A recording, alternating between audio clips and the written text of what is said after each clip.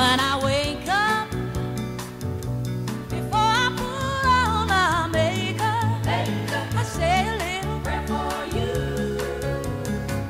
And while combing my hair now, and wondering what dress to wear now, I say a little prayer for you. Forever and forever, you stay in my heart and Hello, this is the blog for couples at the end of week 3. This week's been really good. We've done some really good work, particularly on Othello, and it's been great this week. Very hard, very tiring as ever, trying to balance all the elements of the show that we're organising and promoting and hoping that people will come. We've had a really good response from the public so far, and really looking forward to it.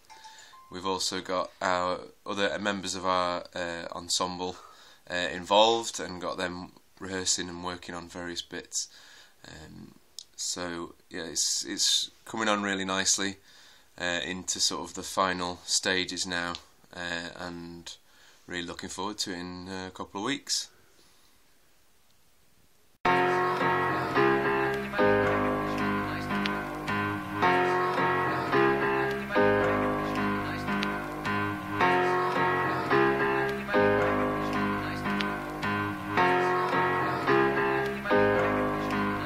We've come a long, long way together, through the hard times and the good.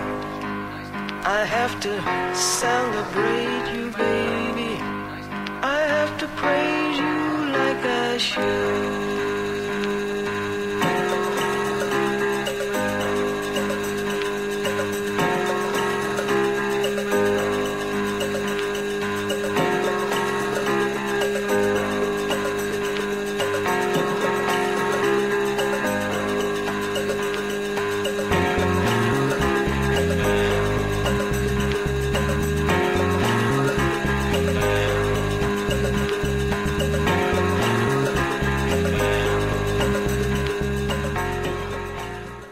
To be or not to be, that is the question.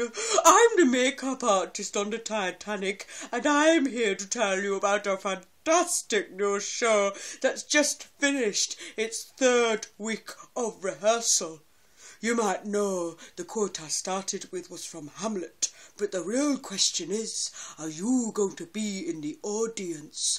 Couples, a Shakespearean cabaret featuring some raw and rough talent. It's rugged, it's sensual, it's passion, it's you and me and them all in one space.